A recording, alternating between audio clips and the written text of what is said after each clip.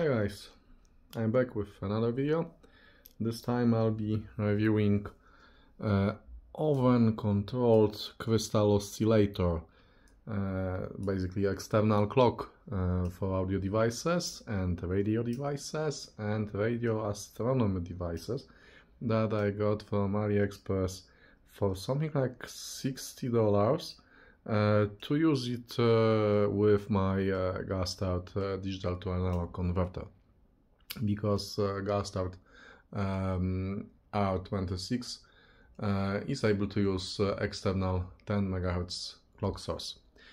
So this is something that came about a month ago. It has very nice covers from clock outputs. This output is for sine wave with 10 MHz frequency, and this one is for square wave for 1 peak per, I don't know, 1 millionth of a second. We have two diodes signaling the power and the problem with clocking, the error with connection to the GPS. Also, the power shows us if we have a stable GPS connection or are there any problems. On the back side we have a GPS antenna, information about the type of the unit, serial interface. I don't know if it's meant for controlling the unit or if it outputs the signal in serial RS-232 format, which is basically a very old format. I don't remember. Do you remember the mice or joysticks in early PC or Amiga and Commodore era? That was RS-232. And it's using DC input in range between 11 and 15 volts. I was using it with 12 volts power supply, linear power supply. The power supply that's included in the package is a very simple wall wart. It's, as you can see, it's not something that you could show to your friends. You also get a GPS antenna. When you're ordering the unit, you are able to select which set of satellites it will be using. I went for GPS and European set, I think. The options are for Baidu and GLONASS, the Russian set. Okay, what about the cable connection to the digital to analog converter? I went with cheaper cable, one of the standard RG 400, I think, cables.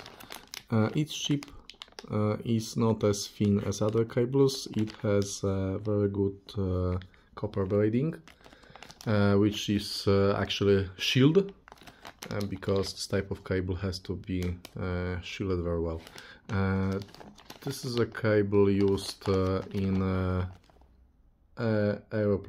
aircraft industry. I don't know, I don't think I'm sure about the right name in English. Anyway, cables like that are used to transfer data and signals in aircraft, and they have to be shielded against any type of EMI. So this was like $2.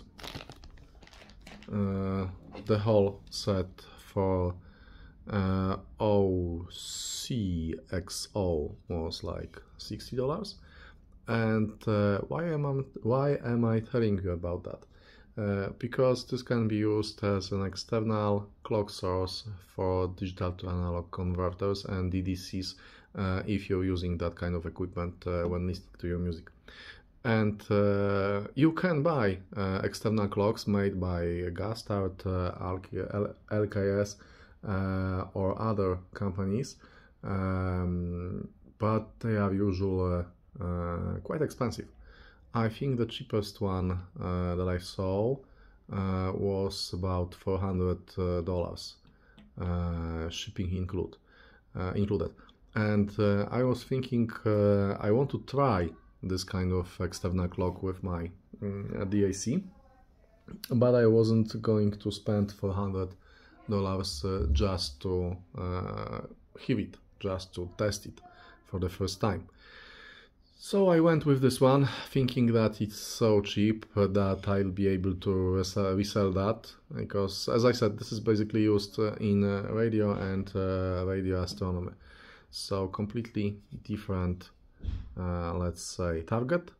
But the thing is that 10 MHz clock generator is 10 MHz clock generator, regardless of if you're using it with your DDC, DAC, radio, or whatever.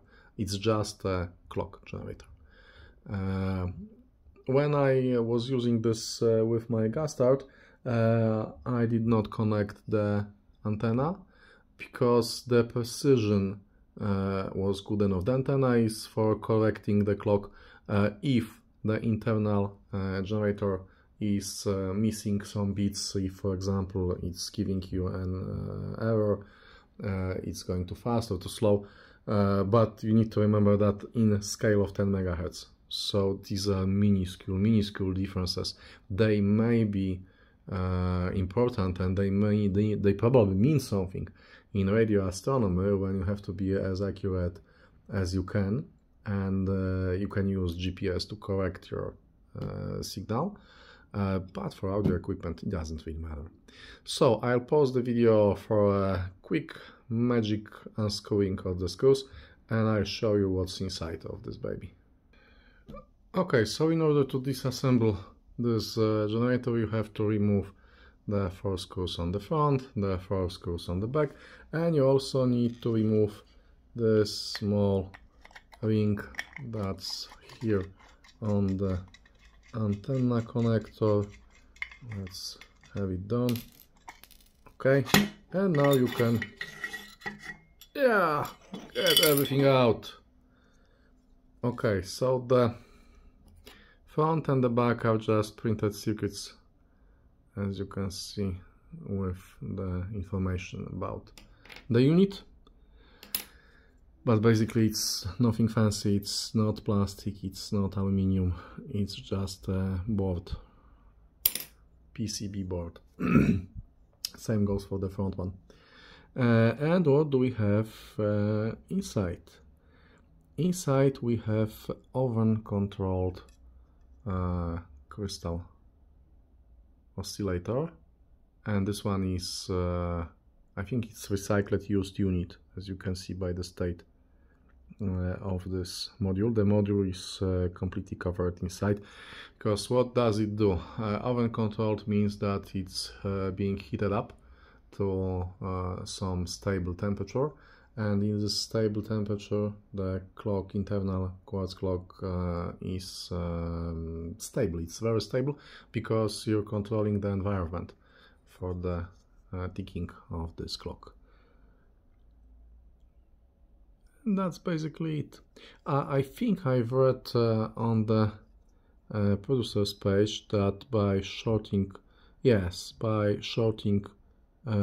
these jumpers, you can choose if your GPS antenna will be powered by 3.3 volts or 5 volts. So I think it's jumped by some small resistor here. R31 is for 5 volts antenna and R15 is for 3.3 volts. So that's it. It's not very complicated in here. The build quality is okay. As you can see, it was not soldered by hand, so it's okay. It's okay, especially for that kind of money that I've paid for it. So how does this influence the sound? I can't tell for all the DACs in the world, because I had only this Gustard that was able to use external clock my older Gustard unit X20 Pro, which uses double Saber 9028 setup, doesn't have external clock inputs. I wasn't able to compare the effects. Anyway, for the resistor ladder unit that I have and I had tested, it had this generator had a tremendous positive impact on the sound quality. It gave a completely new level of detail with rival transparency, air at the top, bass control. So this is easily one of the best upgrades you can have for your Gustard digital to analog converter, and probably also other control, other DDCs or DACs. It's very cheap, as I said, $60. So grab one while they last, because I'm sure the prices will go up once the demand will rise.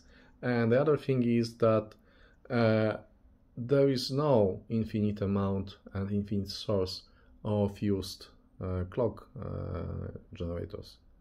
So the people that are selling these and they have in stock like 5 or 10 units, something like that. So buy one and thank me later. And you can thank me in comments actually. Also, you can ask me any questions you want to ask in comments. So that's all. Enjoy.